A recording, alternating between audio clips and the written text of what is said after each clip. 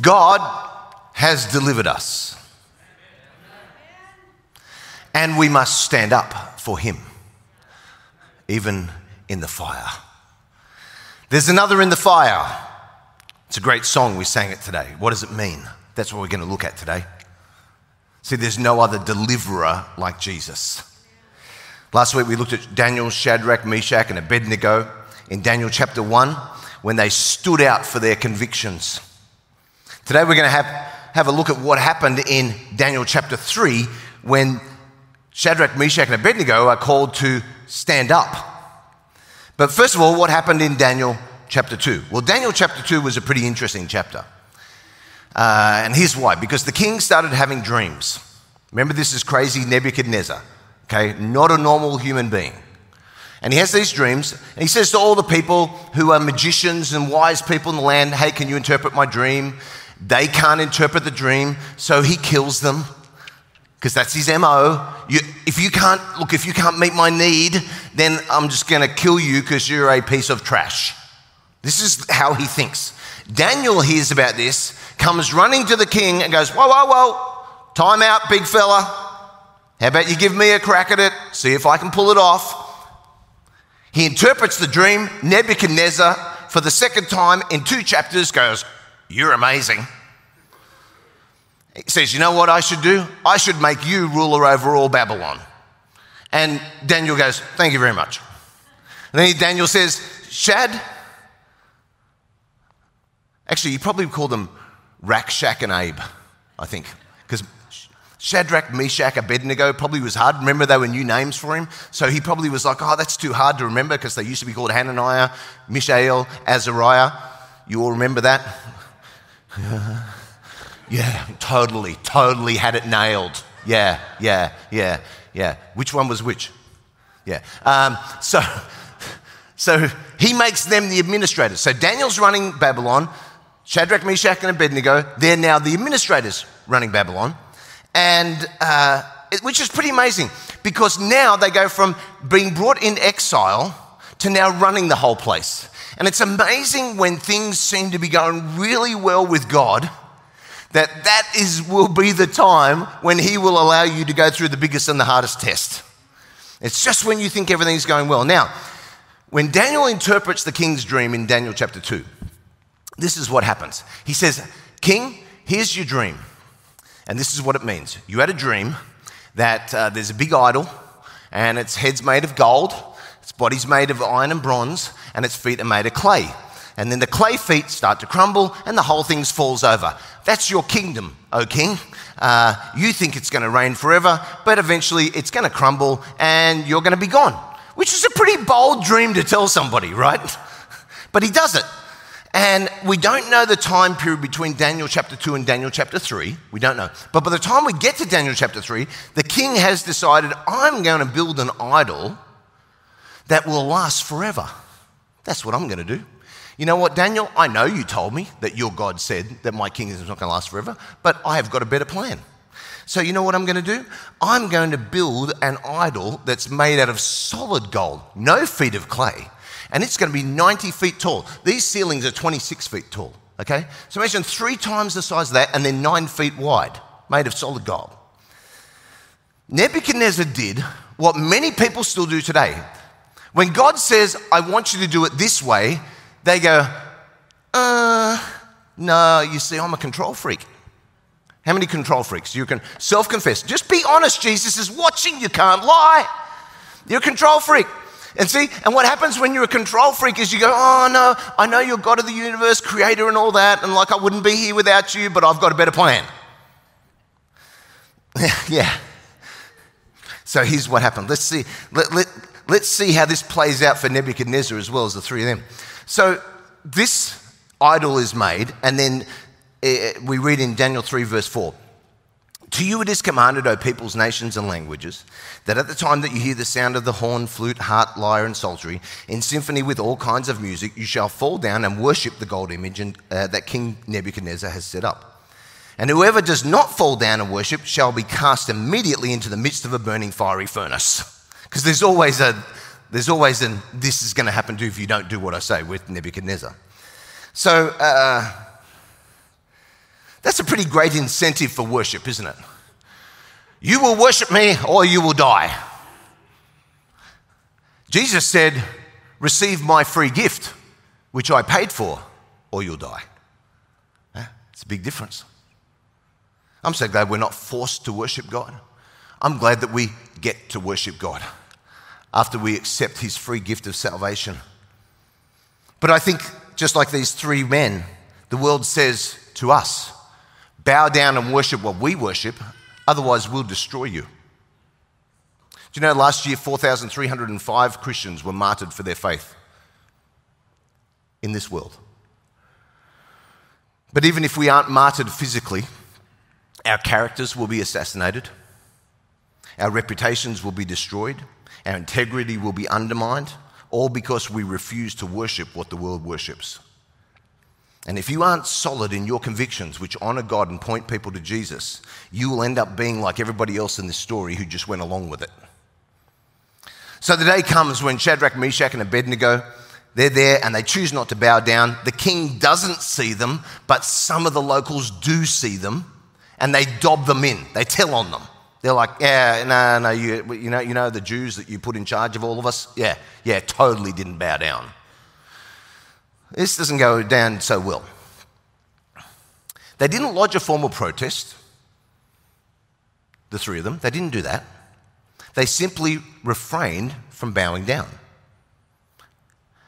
Their actions were interesting because they weren't public as in they were trying to make a public statement, but their actions weren't hidden. So they made bold statements, but they didn't just go and proclaim, hey, I'm telling you, all of you who can see us. They didn't do that.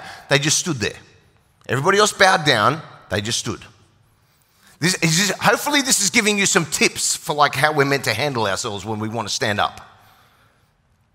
So, Matthew 5, Jesus said, you are the light of the world. A city that is set on a hill cannot be hidden, nor do they light a lamp and put it under a basket, but on a lampstand, and it gives light to all who are in the house.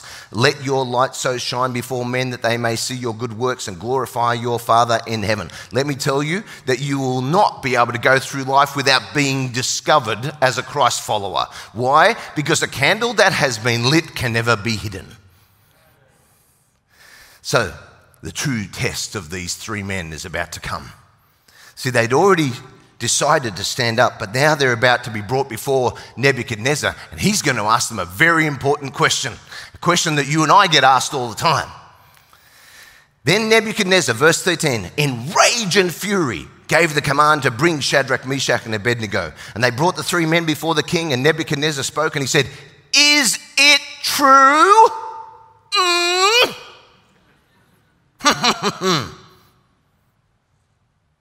Shadrach, Meshach, and Abednego, that you do not serve my gods or worship the gold image which I have set up. Now, if you are ready at the time that you hear the sound of the horn, flute, harp, lyre, and psaltery and symphony with all kinds of music, and you fall down and worship the image which I have made, good.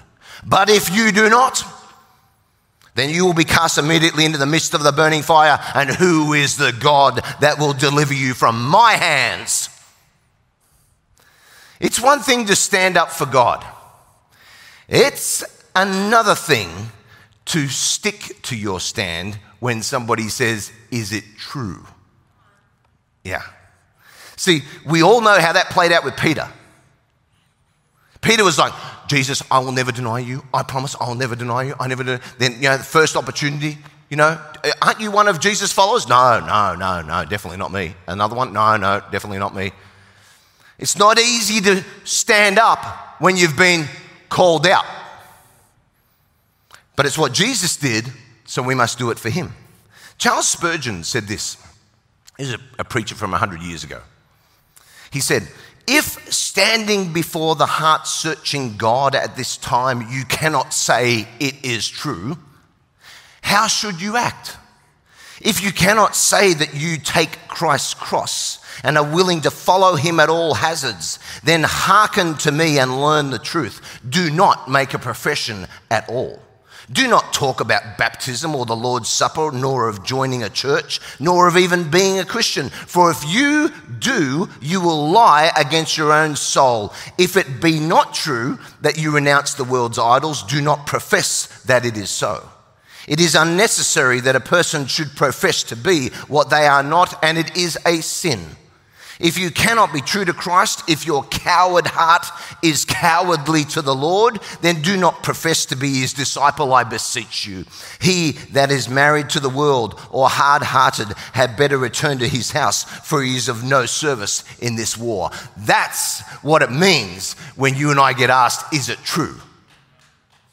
Come on, I'm telling you, the only way that you and I can fight for Jesus is to stand up. And when somebody asks us, is it true? You have to stay standing. Ephesians 6:13.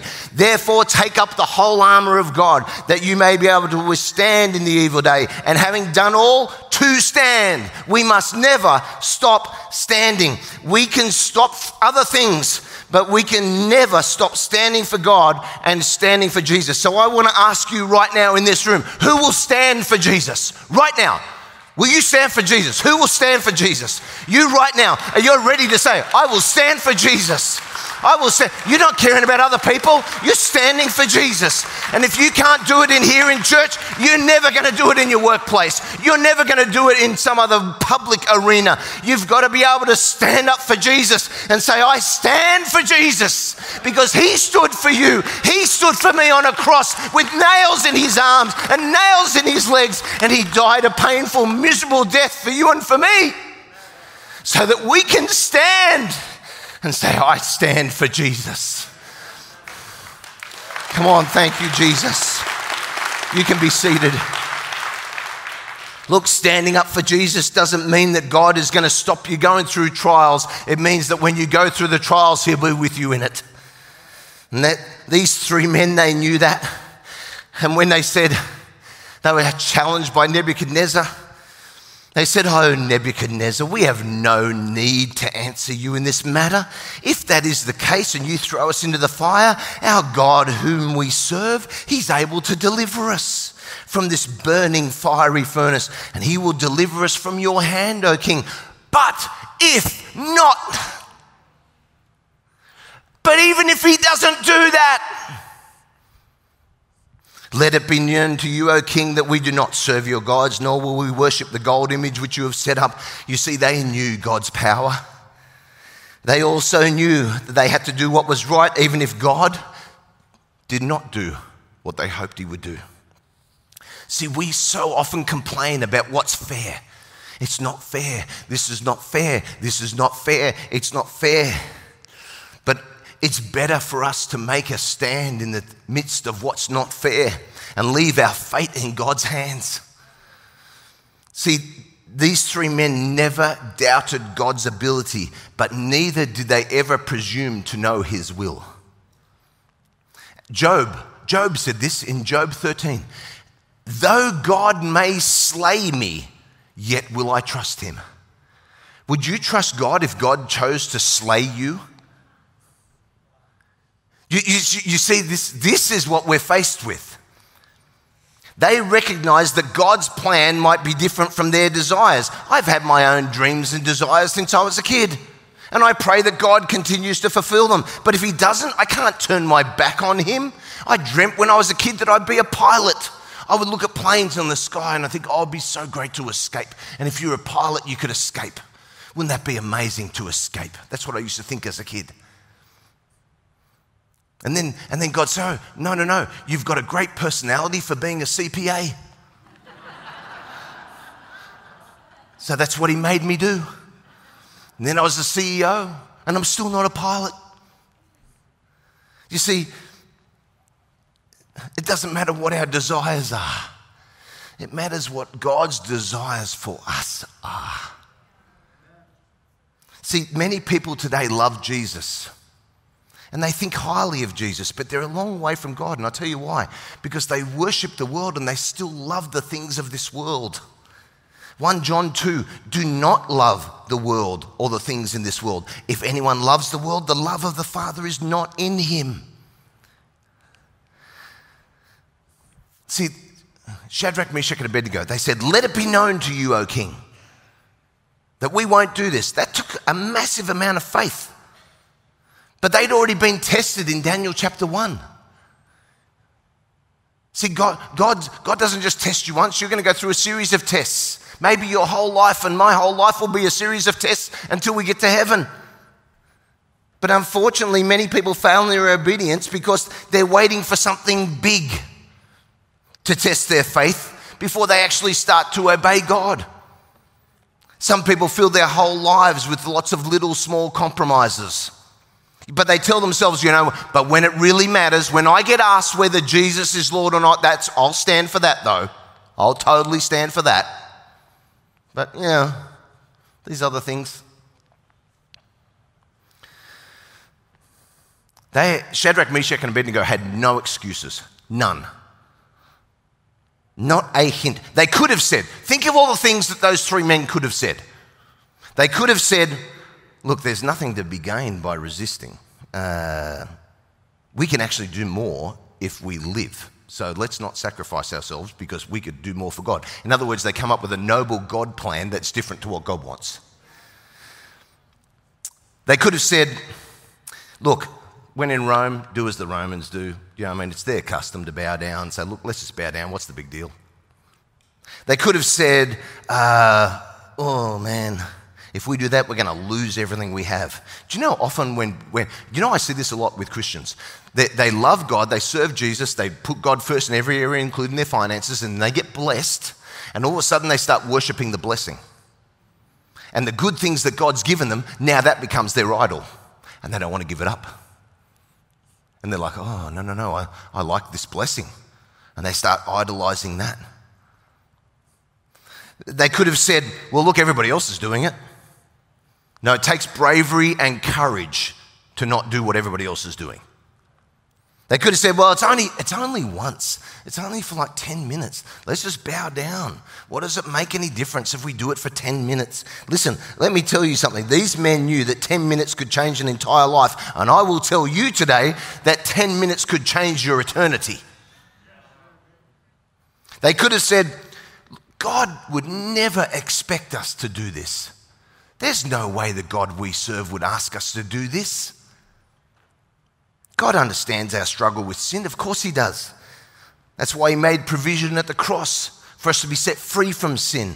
But let me tell you this, knowing that God understands should be a spur to obedience, not a license to sin. So what happened to these three men when they refused the angry king? What happened? Well, they're wrapped in clothes. The fire gets turned up even hotter than it was before. And then they get thrown into this fire. Now, the fire's so hot that the people who throw them in die. So that's how hot it is. Then something amazing happens. Guess what? Can you guess what happens? Guess who shows up 600 years before he was born in Bethlehem? Jesus! Jesus turns up. Then King Nebuchadnezzar was astonished, and he rose in haste and spoke, and he said to his counselors, did we not cast three men bound in the midst of the fire? And they answered and said to the king, true, O king, which is where that saying comes from. Look, he answered, I see four men loose, walking in the midst of the fire, and they're not hurt. And the form of the fourth is like the Son of God. Boom, there's Jesus. Mic drop moment. All of a sudden, here he is, Savior.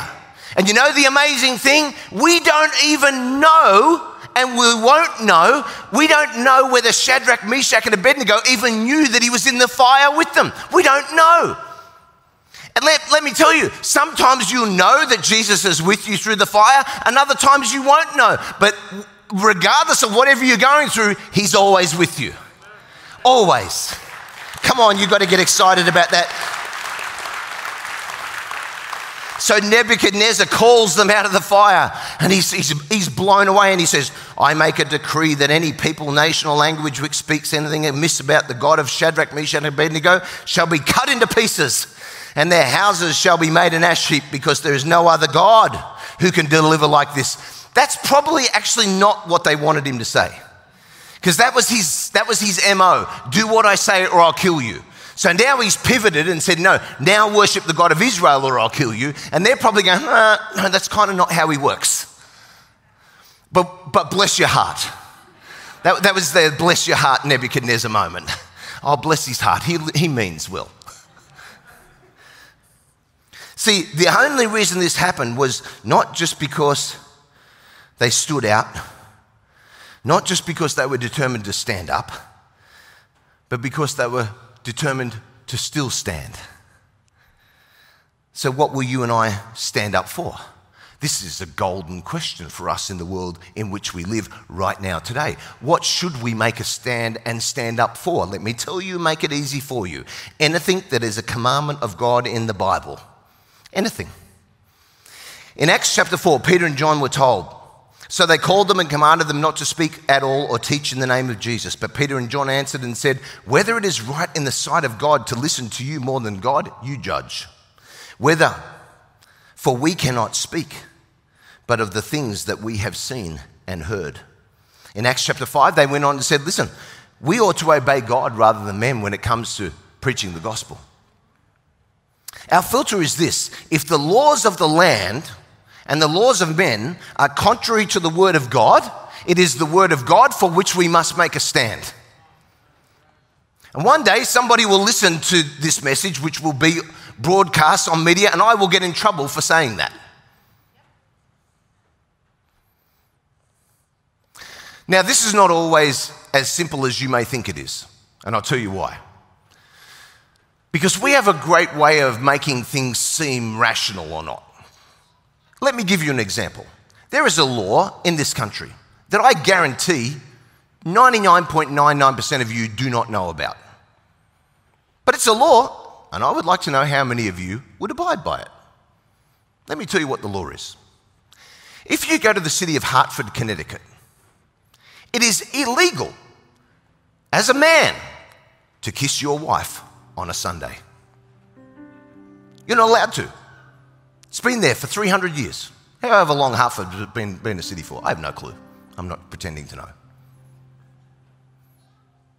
So we would go, well, that's kind of, obviously, I'm going to kiss my wife on Sunday. That's a bit of a crazy. See, it's not always clean cut. Philippians 3:20 tells us that our citizenship is in heaven. We are citizens of this world, but this is temporary. Our citizenship is in heaven. Remember, most of the 12 disciples did not have a Shadrach, Meshach, and Abednego experience. They actually were martyred for their confession of faith. They didn't get saved. But when we stand up for Jesus, Jesus stands up for us. Jesus said in Matthew 5, blessed are you when they revile and persecute you, say all kinds of evils against you falsely for my sake. Rejoice and be exceedingly glad, for great is your reward in heaven. For so they persecuted the prophets before you. Look, we are put in a very difficult situation right now, and we will continue to be, where we have to measure Romans 13, which tells us that we need to obey those in authority over us. But it must be done in the light of Romans 12. Romans 12 says this: I urgently and fervently ask you, therefore, brethren, by the mercies of God, that you present your bodies a living sacrifice, holy, acceptable to God, which is your reasonable service. And do not be conformed to this world, but be transformed by the renewing of your mind, that you may prove what is that good and acceptable and perfect will of God. Whatever we take a stand for must be something that is in line with the good and acceptable and perfect will of God. Not our will, His will. That's what Jesus said. Not my will, yours be done. That's our statement right now. That's the challenge for us. We have our convictions, and we need to stand up for Jesus. And it's not easy right now. And I don't think, to be honest with you, it's going to get easier. I think it's only going to get harder. So I think this is a time for us to actually start to make a decision and say, okay, How are we going to handle this? Well, some of you need to pivot. Some of you just got to, like you've had a foot in both camps, okay? You got to work out where you stand. Some of you need to pivot on what you're standing up and standing out for. Because you're standing up and standing out for the wrong things. And the things that you should be standing up and standing out for, you're not. That's between you and the Holy Spirit. I don't want to get involved in that. Don't send me emails saying, hey, but I think we should be doing this, this, and this, because there's not enough hours between now and when Jesus comes back for me to read every one of your emails. Nor to watch every YouTube video that you want me to watch. Okay? Can't do it. Much as I love you sending them to me, I just can't do it. But here's the reality. We have to choose. We have to choose.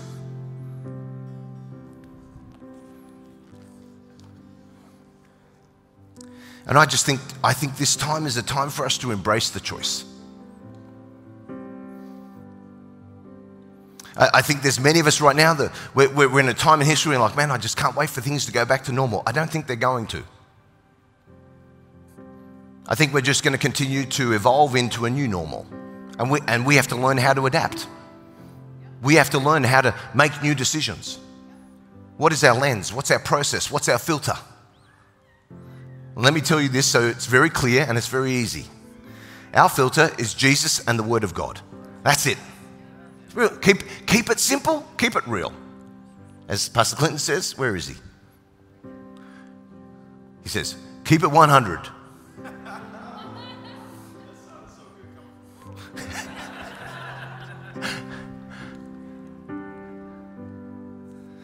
And the only way that you can do that is that you need to be right with Jesus first before you can live and stand for him. So would you bow your heads and close your eyes, because I want to give people an opportunity right now to receive Jesus, to accept his free offer of salvation right now this morning so that you can guarantee your citizenship in heaven. Listen, can I tell you? I can tell you with absolute surety that you will die one day. Guaranteed. It's going to happen to you and to I.